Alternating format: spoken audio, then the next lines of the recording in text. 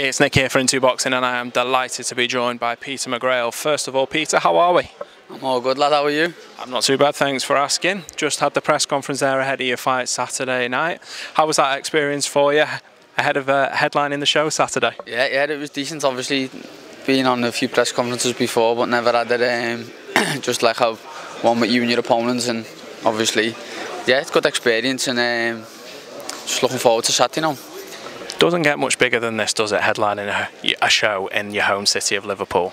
No, it doesn't. It's brilliant to be doing this in my fifth fight. It's what I've been working all my life for. Do you know what I mean? And what I'll be continuing to be doing until I become a world champion, and eventually see where it goes from there. But with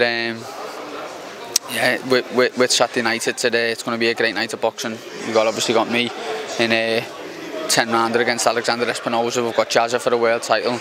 And there's a lot of other scousers on the card who I've trained alongside in Sheffield. My good friend Blaine Ireland, my little brother Joe Mcgrail, Frankie Stringer, boxed on a few bills with him, and John Edo, he's on it as well. So there's a good few scousers, and the crowd's going to be roaring for us all. It's going to be a belter.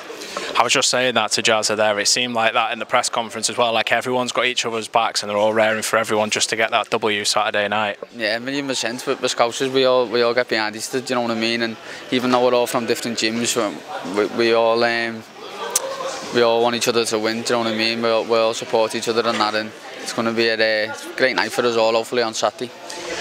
Let's go to your opponent, Alexander Espinoza. He's experienced. Have you managed to see much of him online and study him? Are you that type of fighter that studies their opponents themselves, or do you leave that to your team? Yeah, personally, I leave that to my team. I feel like if there's something I need to know, that Paul and Anthony, my coaches, they'll have me working on it in the gym. They'll tell me, do you know what I mean? If there's certain tactics I need to know, they'll be working on it with me, or tell me to work on it if obviously I'm not on the pads or such. And I probably might have a little watch of him the day before the boxing, do you know what I mean? Probably have a little watch of him tomorrow, or even the day off, just to see what he comes out like. I just know he's orthodox. I know he's got more experience than me in the pro ring. Had 121, lost 4, drawn 2. So it's going to be my toughest fight to date, do you know what I mean? But I'm fully ready, and fully believe I'm going to be coming away with a win. You step up to 10 rounds, the first 10-rounder of your career. I know you alluded to it up there in the press conference. You're hoping it's not going to go 10 rounds because you stopped your last 3 opponents. So is that the plan for Saturday night? Yeah, 1,000,000%. It's I believe any professional boxer getting in the ring, we're going for the knockout. Do you know what I mean? Them early nights, they feel good, don't they? It's just obviously it's an easier night's work, innit? So yeah, that's what I'm coming for. It's what we go for every fight, and I believe I can get this against Espinoza. Now, Sam Jones alluded to up there in the press conference as well and he spoke to me earlier about how fast he wants to move you. You know, he's looking at titles for yourself next year. Is that music to your ears? Is that exactly where you want to be? Yeah, 1,000,000%. That's what I want to do as soon as I could. Start collecting some belts and climbing the rankings, and I believe I'm ready to do that now. Do you know what I mean? So I just leave all that down to my team, down to Probellum, my management team, my coach Paul and Anthony, and I believe they're going to guide my career in the right direction. And all I can do is make sure I'm 100% on fight night, which it will become Saturday, and just keep getting the win, and I'll start collecting some belts and racking up some titles very soon. Is there any belt in particular that you look at and you go, would love that one day in my career? Yeah, obviously, from a young age you always see that green belt, don't you? You see like the pictures of Mayweather from years ago, and he's got loads of them and that. But I just obviously the WBC belt, but I also like the what's that? The other one, the red one, the IBF. I like the colour of that. But it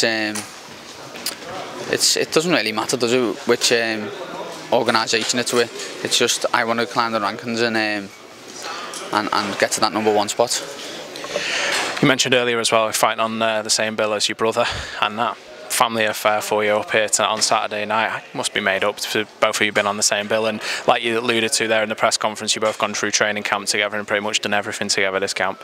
Yeah, this is our 3rd fight now together on the same bill, and obviously my first headline in the bill, so it's great to have him on the undercard, and yeah, as you said, we've done everything together in training camp. We do pretty much anyway, but there's been some fights where he's boxed on a different show, or I've boxed on a different show, like I boxed in Dubai. So instead of me, I don't know, instead of him or me eating a pizza and the other one's dieting, we're doing it all together, do you know what I mean? So it's like, it's just boss, it's great, we literally do everything together, running weights, obviously we're in the gym every morning with all of the lads, and then we fight on the same night, and we'll scran together for the few days after our fight, you know what I mean? So just it's good times, and in years to come we're going to look back and just remember nights like this, and even like training camps like this, you know what I mean? And just know that all the sacrifices that we make throughout training camp and that, know that it's all worth it. Final message from yourself. Have you got a message for your friends, family, sponsors, supporters, everyone who's going to be here Saturday night or tuning in? Yeah, just everyone who's bought tickets off me, and everyone who's going to be in here, whether they bought tickets off me or any of the other scousers, just all get behind me and all the lads fighting, because it does help, and that we will be able to air them in the Olympia. And if you haven't got tickets, get tickets, and if not, you can watch it online on probellum.com or the YouTube. It's going to be a good night of boxing. Peace, Mcgrail. Thank you very much for giving Into Boxing some of your time. We wish you all the very best Saturday night. Sounds. Thank you very much. I hurt all the girls that I fight, but I will come out victorious. Clock ticking till I become undisputed middleweight champion of the world. This is another moment that my hand would be risen. I've fully prepared myself for a war.